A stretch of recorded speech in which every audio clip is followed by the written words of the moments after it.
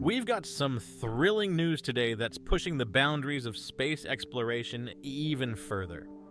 SpaceX has just conducted a static fire test with the Flight 5 hardware B12, giving us a sneak peek into the incredible power of this massive rocket. This is just a taste of what's to come, and I can't wait to share more. Plus, we've got some exciting updates on Falcon 9 and Blue Origin's New Glenn. Early on July 15th, Highway 4 was closed and the launch pad was cleared. By 9:05 a.m., the orbital launch mount was venting, and just 30 minutes later the fuel loading process began, with frost quickly forming.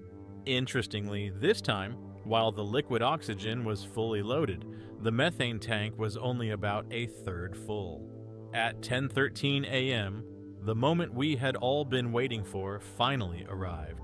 B12's engines roared to life, producing a massive plume of dust and smoke with the distinctive mock diamond effect clearly visible.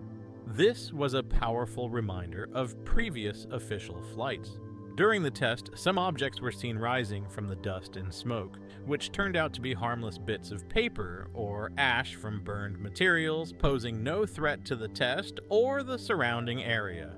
After the test, the remaining fuel was unloaded and the frost on the rocket gradually melted away. Venting continued from both the booster and the tank farm as everything returned to normal. The static fire test lasted about 8 seconds and involved all 33 engines, a typical duration for such tests, indicating everything is functioning as expected. SpaceX confirmed the success with a tweet. Full duration static fire of Flight 5 Super Heavy Booster with 33 engines firing. It generated over 7,500 tons or 16.8 million pounds of thrust. Now let's shift gears to Falcon 9. After a brief delay, SpaceX has successfully tested the second stage of this rocket, signaling they're ready to resume operations. Following an incident with the second stage during the Starlink L93 mission on July 11th, Falcon 9 operations were put on hold. SpaceX and the FAA have been working together on a mishap investigation to pinpoint the issue and prepare for its resolution. Given SpaceX's fast-paced operations, they're keen to address these problems quickly. Recently, as part of the investigation, they conducted tests on a second stage at the McGregor test facility, possibly including a static fire to check the Merlin engine's performance.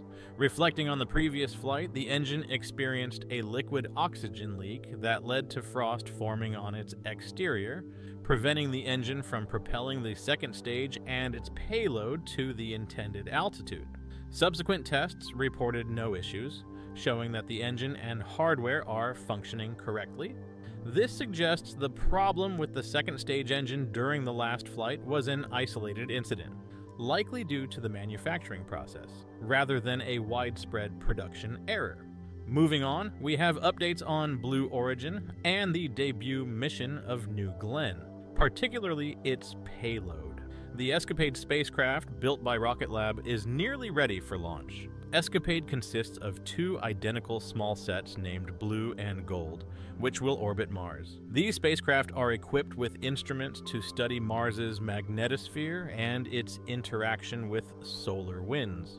While Blue has completed environmental testing, Gold is currently undergoing final vibration tests. Rob Lillis from the University of California, Berkeley Sciences Laboratory shared during a presentation at the Committee on Space Research's 45th Scientific Assembly on July 15th. It's incredibly rewarding to see years of work on these 2 probes coming to fruition.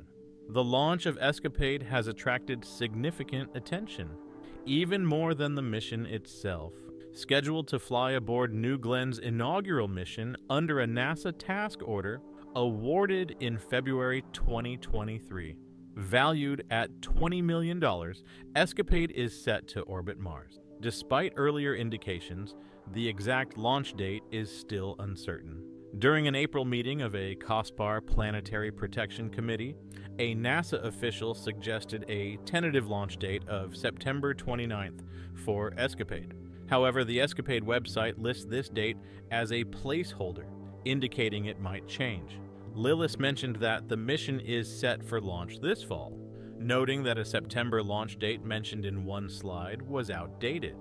The launch window for Mars missions this year extends roughly through mid-October. NASA continues to monitor New Glenn's progress. Earlier this year, Blue Origin's rocket was assembled and moved to the LC-36 launch pad, where it was stacked vertically. Recently, the company has also been conducting tests with New Glenn's launch system, indicating everything is on track.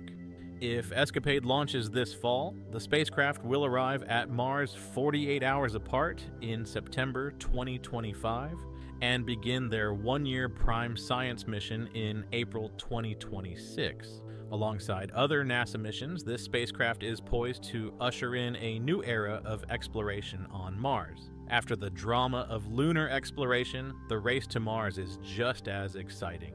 From the incredible power of SpaceX's B12 static fire test, to the exciting progress of Falcon 9 and the upcoming debut of Blue Origin's New Glenn, the space industry is buzzing with activity. What do you think? Will Flight 5 happen in August or September?